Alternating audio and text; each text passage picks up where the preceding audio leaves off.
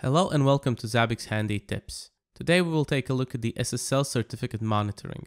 The easiest way to deploy certificate monitoring is by using the official template. First, you need to have a host with Zabbix Agent 2 installed on it.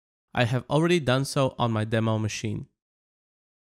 Next, we have to add a new host to the Zabbix configuration. In the configuration host section, press Create Host button.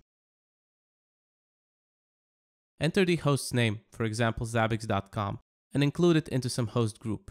In my case, I will use the website's host group.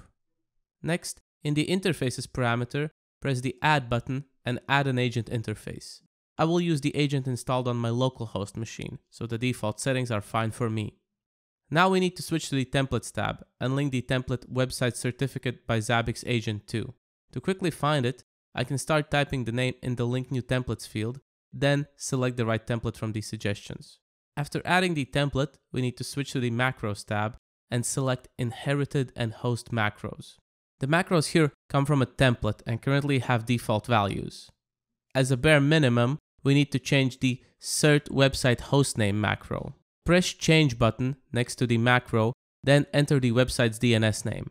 You can monitor any website. In my case, I will use zabbix.com. When that's done, we can save the host. Next, we might have to wait for a minute until the new host configuration is picked up by the Zabbix server.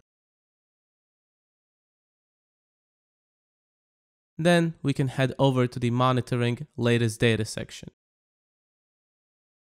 We should start receiving data about our SSL certificate, which means we can now collect and react on this information.